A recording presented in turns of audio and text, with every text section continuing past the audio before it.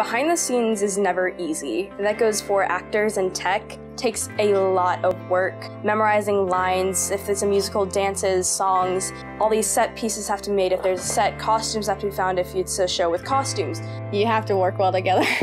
We make the costumes, we sew the costumes, we order the costumes, just pretty much everything to do with costumes. I never really thought about how theater and fashion design would come together. And then when I finally get into tech, it's like, oh my gosh, this is like a whole other world.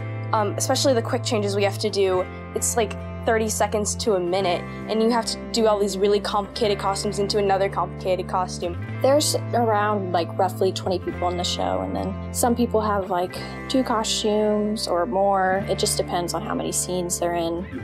We are helping a school in Branson with their production of Peter Pan, and so I'm pulling costumes for them currently, sending pictures to the director, just seeing what she likes. There's always something to be done. So I'll take up my start time, I'll stay a little bit after school to like make sure everything's in order and that everything's where it's supposed to be for the next rehearsal. I'll do 4 or 5 days a week. It just depends like how dedicated you are.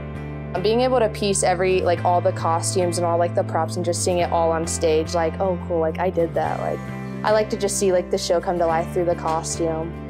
Whenever you see it, like the bare bones of the show, when everyone's just in their normal, like working through clothes, like just putting the acting parts together, and then when you see the final part of the show with the costumes and set and the lights, just like, oh my gosh, that's amazing. You can finally see it like in reality instead of just a picture in your head.